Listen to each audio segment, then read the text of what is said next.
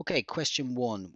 Here is a cuboid, and we're told the cuboid is 6 centimeters by 1.5 centimeters by 1.5 centimeters, and we're asked to work out the total surface area of the cuboid. The total surface area is essentially, if I work out the area of all the faces and add them together, what's it going to be? So I'm going to start by working out uh, the front face here, which I'll just highlight in yellow. So we're going to work out this guy first. And we know that there's actually going to be an identical side on the back of the cuboid, which is exactly the same as this. So if I get one, I'm going to get the other as well. Now this shape that I've colored in, that I've highlighted, is a rectangle, and areas of rectangles are found by doing the base by the height, or length times width. So we're going to do 6 times 1.5, because that's the height of this particular rectangle. 6 times 1.5, if you do that in your calculator, you're going to get 9 centimeters squared. Now let's look at the side of the cuboid. The side of the cuboid is, say, this part here. Now we know it goes 1.5 in that direction, 1.5 in that direction. It's actually a square.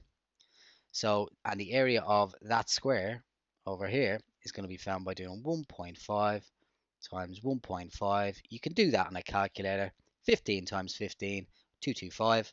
That means 1.5 times 1.5 is 2.25.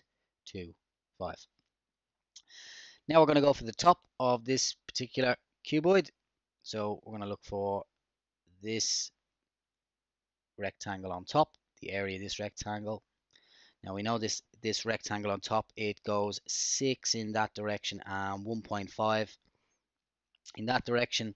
So once again, we're actually doing 6 times 1.5, which is going to give us 9.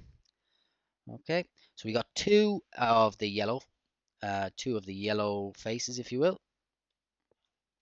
We're going to have 2 of the green, and we're going to have 2 of the blue.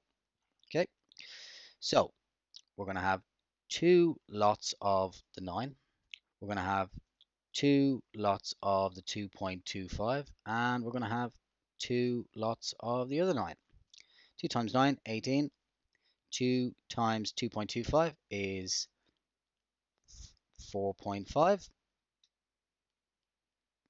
2 lots of 9 is 18. And in order to get the total surface area, what we're going to do is we're going to add them up. So the total is going to be found by doing 18 plus 18, 36. 36 and 4.5 is going to be 40.5.